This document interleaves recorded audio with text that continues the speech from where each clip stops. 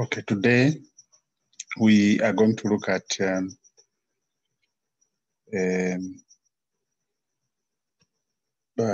of physics, and in particular, we are going to study acceleration in 2 dimensions. It's important that learners understand the study of physics in 2 dimensions. And so, today we are going to look at the basics that will enable the learners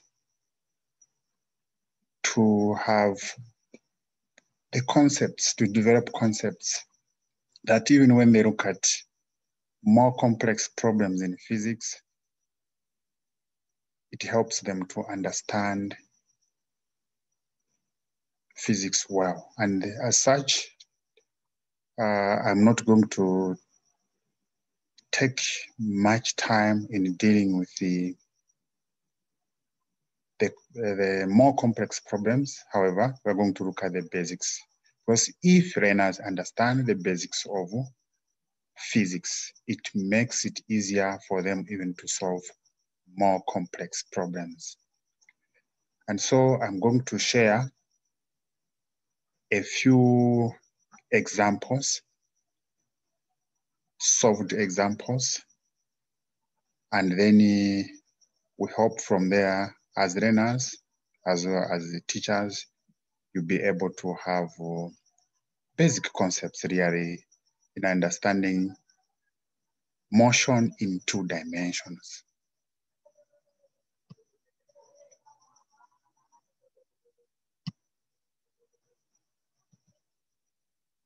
And so to start with, we have a question here, question 1. At t is equal to 0, a particle moving in the xy plane with constant acceleration has a velocity of 6 as well as -3 in the y plane, and is at the origin. At t is equal to 4 seconds, the particle's velocity is 12 meters per second in the x plane and positive 12 meters per second in the y plane. So the question goes, find the acceleration of the particle. This is really a very simple question, and yet it requires us to develop basic concepts of solving equations in 2 dimensions. And so the expression for calculating acceleration as we know it is that the acceleration is equal to final velocity minus initial velocity over time. This is the definition of acceleration. And so in 2 dimensions, when we are solving such a problem, we have to deal with it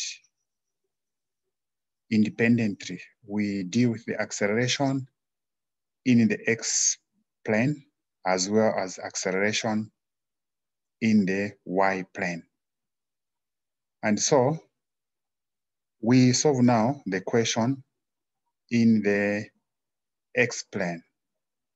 As usual, we have to link it to the definition of acceleration, where we said acceleration is equal to final velocity minus initial velocity over time.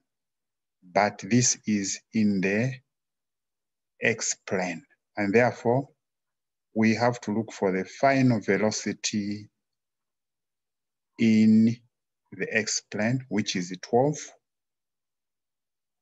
meters per second, and then we subtract minus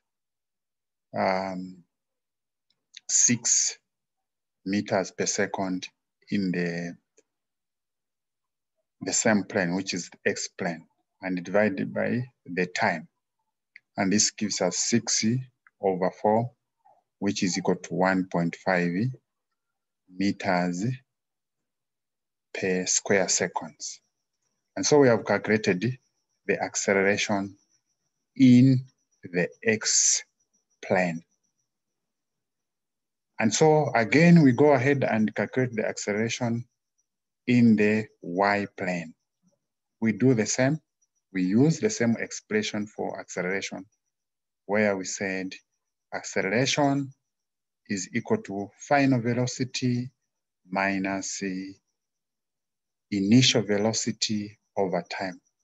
And now we are dealing with this problem in the y plane. And so we note that in the y plane, our final velocity was +10, and we put +10 there, minus in the y plane, the initial velocity was -3. And so when you subtract 10 minus -3, it gives us 13, +13/4. And so 13 divided by 4, it gives us 3.25 meters per square seconds. It means that we have dealt with the acceleration in the x plane as well as in the y plane. And so we can combine the expression now for acceleration. And so we merely get the acceleration in the x plane added to the acceleration in the y plane. And so this is how we can deal with such equation of solving actual acceleration in the 2 dimensions. And so we go to another question. Question 2 reads as follows. The vector position of a particle varies in time according to the expression, where the position vector is 40 in the x plane as well as -10 t squared in the y plane.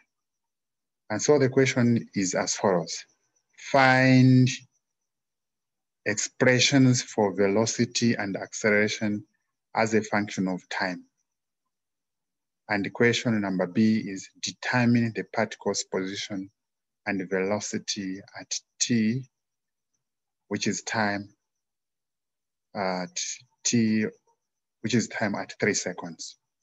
And so to solve the first part of the question, we can say that we can find the acceleration, the expression of acceleration, and the expression of velocity, first of all, okay, in 2 dimensions.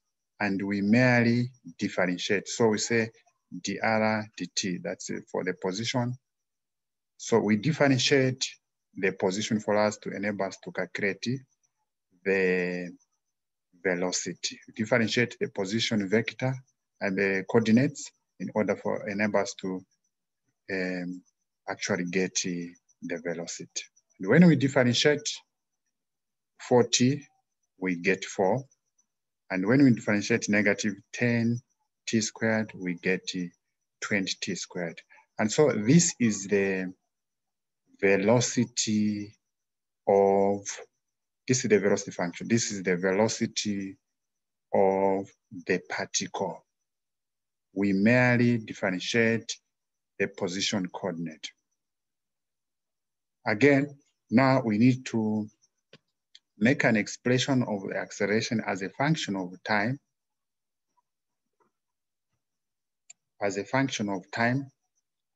And so all we need to do again is to differentiate the velocity.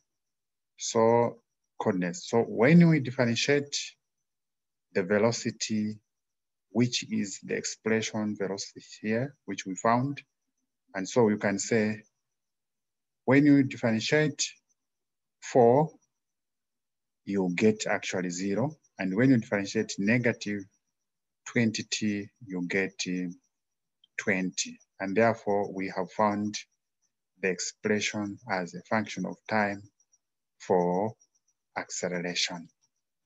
We go now to the second part of the equation, which was asking us to determine the particle's position as well as its velocity at time t is equal to 3 seconds.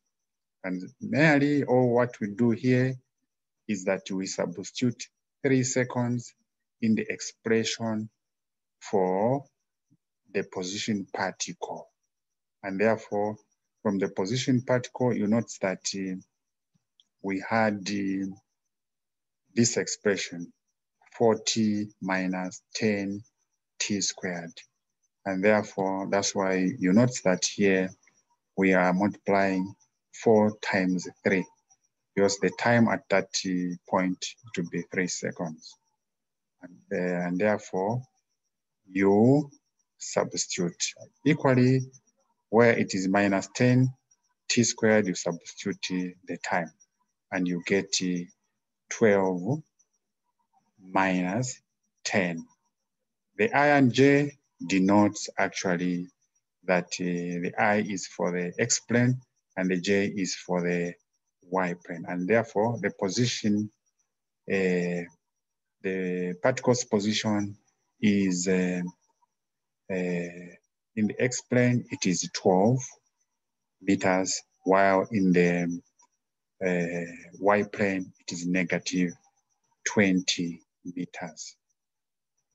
Then we go ahead and calculate the particle's velocity at t is equal to 3 seconds, where the time is 3 seconds. Similarly, all we need to do is to look for the velocity that we calculated in the first part of the equation. And we found that the velocity was 4 minus 20t. And therefore, where there is time, we substitute 3 seconds.